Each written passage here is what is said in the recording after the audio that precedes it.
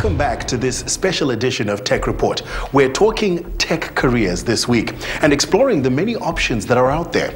There are new products on the shelves and up for sale online virtually every week. But have you ever stopped to wonder who actually designs and makes them? We have, and Jason has the lowdown.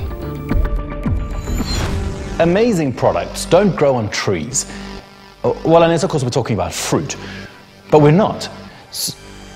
Who was that? Oh yeah, designers, innovators, and ideas people, the clever, creative souls who are able to take an idea, make it real, and more importantly, make it user-friendly. If you're the kind of person who designs clever ways to automate dog feeding, or programs your homemade robot to do your chores for you, then engineering might be a career to consider. Engineers are practical humans who get to grips with solutions to real-world problems. Originally, we hand-built a prototype of the Arc Aqua system, and we put that into the market for testing, and we realized that we had to make the system that it could be mass-produced. So we approached Skeg Product Development in Cape Town, and we took the product from a concept to something that is commercially scalable into the local and international market. Product development typically or traditionally can incorporate certain engineering disciplines. Normally, traditionally, we would have mechanical engineers and electrical engineers doing the technology side. We would also have industrial designers and graphic designers who are doing more of the soft aspects like the styling.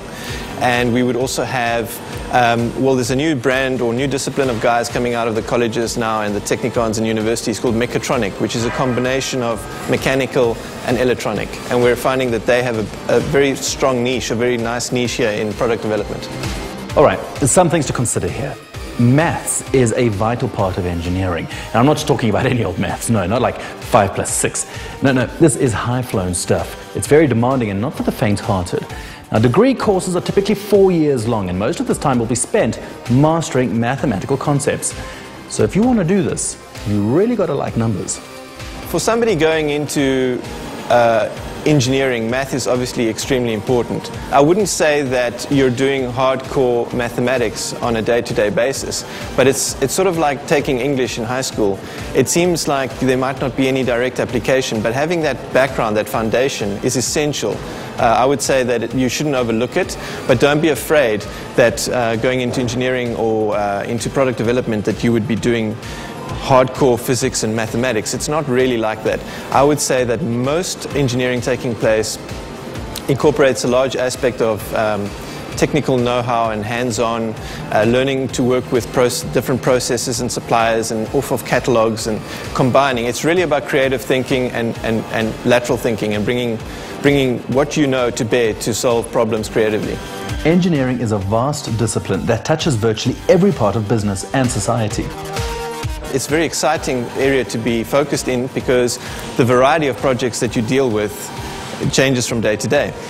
So if you feel that that is the kind of exciting, the dynamic environment you want to be in, you just need to find the discipline that you feel most passionate about and keep looking into it.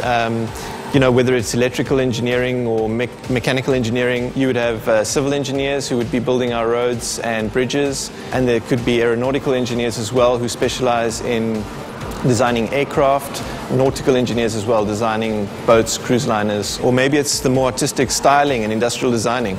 All of those can fit nicely into product development. Okay, look, I'm going to be honest. The prospect of having to do 4 years of heavy maths makes me break out into a cold sweat. But I am happy that there are those who are able to embrace it. I mean, after all, without engineers, there's no roads, there's no robots, there's not even any beer. And if South Africa is to grow to its full potential, we need to nurture that rare talent for innovation and problem solving.